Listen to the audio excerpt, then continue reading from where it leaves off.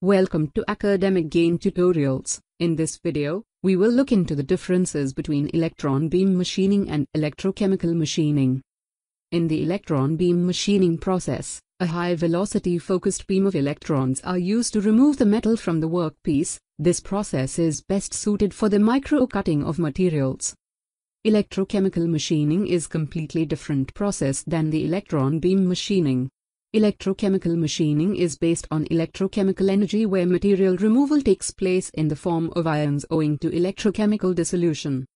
So, let's look into the basic differences between electron beam machining and electrochemical machining in a tabular form. Difference number 1. Electron beam machining is thermal energy-based non-traditional machining process, whereas electrochemical machining is electrochemical energy-based non-traditional machining process. Number 2. In electron beam machining, material is removed from the workpiece in molten and vaporized state, whereas, in electrochemical machining, material is removed from the workpiece in ionic form, that is, in the form of ions, caused by electrochemical dissolution. Number 3. In electron beam machining, a high-intensity beam of electrons, which is focused and directed on the workpiece, is used to supply heat for material removal, whereas, in electrochemical machining, the electrochemical reaction between the workpiece, electrode and electrolyte under the presence of external voltage leads to material removal following the Faraday's law.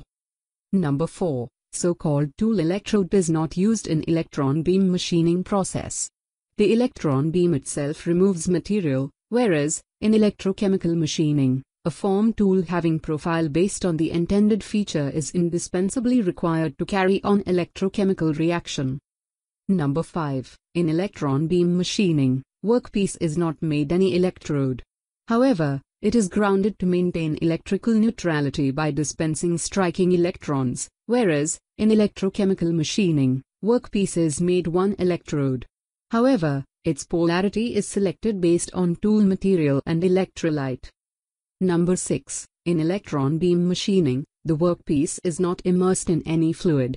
In fact, entire machining operation is carried out in a vacuum chamber, whereas, in electrochemical machining, the workpiece as well as the tool is immersed in a suitable electrolyte to assist electrochemical dissolution. Number 7. During electron beam machining process, X-ray generation takes place.